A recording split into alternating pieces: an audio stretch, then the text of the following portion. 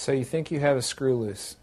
Well, as long as it's on your glasses, what you're going to find is that, well, on this plastic one, for instance, the only screws that come on here are on the temples. So if your temple's flopping around like this, it's time to go ahead and get your temples tightened.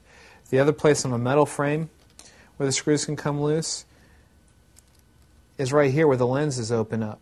And again, how that can happen, how a screw can become loose, is taking it off and putting it on with one hand. You stretch and uncoil the screws. Screws on glasses are screws just like everything else. They can come with just a regular, you use a flat screwdriver to tighten, a la this, or they could have Phillips heads on them, and there's two attachments. The problem to buying one of those screw kits from a drugstore or a major retailer is that it's supposedly one screw for all glasses, and that's just not true.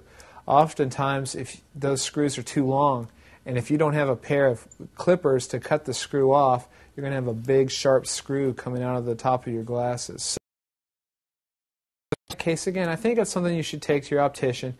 If the screws keep coming loose, then you can have the optician put Loctite into the screw, on the screw, so it doesn't thread out so easily.